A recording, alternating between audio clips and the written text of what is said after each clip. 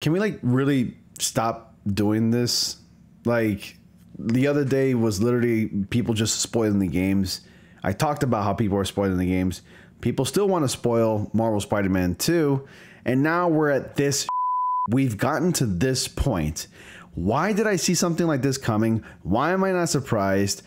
And if you want to know exactly what I'm talking about, it's this right over here. This is Brian Intar's tweet, and he tweeted and said, PSA, finding and using a developer's personal private information to contact them, I don't know how they did that, for any early copies of the game is inappropriate, creepy, and will get you exact opposite results. Please don't do this. Thank you. Now, I don't really need to explain further as to what Brian Intar is trying to say, but I'm going to anyways because some people are just a bunch of clods. First off, the fact that you believe that you're going to get yourself a copy of Marvel Spider-Man 2, an early copy of Marvel Spider-Man 2, because you decide to go out of your way to go and find their contact information and reach out to them personally is disgusting behavior, first off. And you are a fool. It is a 1 in a million chance if you really think like that you're going to be getting a copy of Marvel Spider-Man 2, an early copy of the game, if you go on and message any of the developers. It's one thing to message the developers on Twitter, you know, a public platform where everybody in the world can actually log into and see.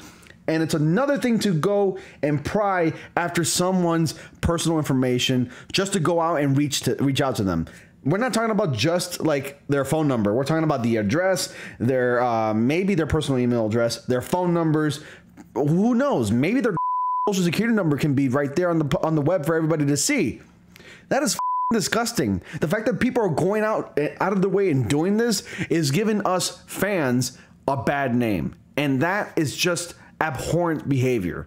Like, oh my God, I wouldn't be surprised for Insomnia Games' next game, or any developers' next game.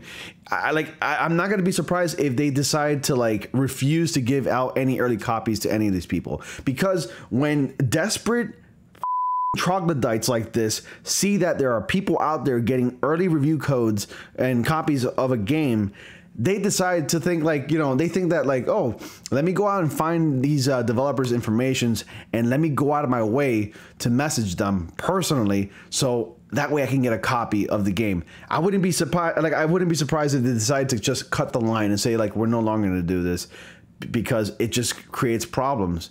There's always that one guy or that group of people that kind of just ruins it for everybody. And because of people out there like this, which I can appreciate that Brian Intar did not call out specifically who it was that reached out to him asking for the game. I appreciate that. I can really respect Brian for that. Brian seems like a very humble guy. And the fact that people out there are willing to like hack his personal information and get his phone number or something like that is beyond me. Like, I can't believe, why would you want to do that to Brian? I'm not trying to say that like it's not right to do it to just Brian. I mean, I am saying it's not right to do it to him, but what I'm trying to say is that like, of all people, why would you want to do that to him? He seems like such a cool guy.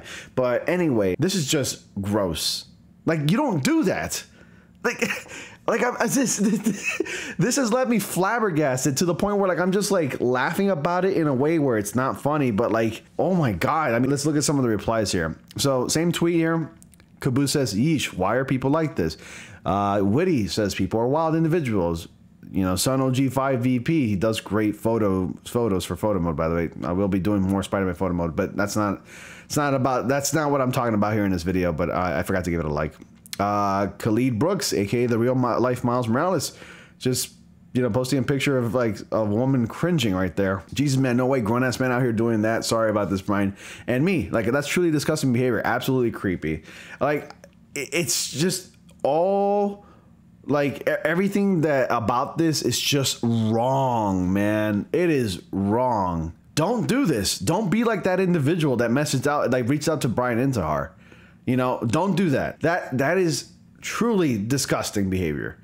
But anyway, I just wanted to talk about this, and that's about it. I'm just gonna leave it there. You know, talking about this topic just made me not want to like upload a video for a while, because like in some way a part of me is embarrassed, because like some of these developers like Insomnia Games would probably end up believing that we're like this individual who messaged Brian into our, and I wouldn't blame him for believing that, honestly. I really won't. I'm not going to blame him for that.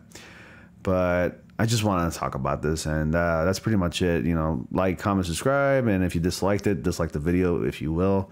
And as always, thank you so much for watching, and yeah, later.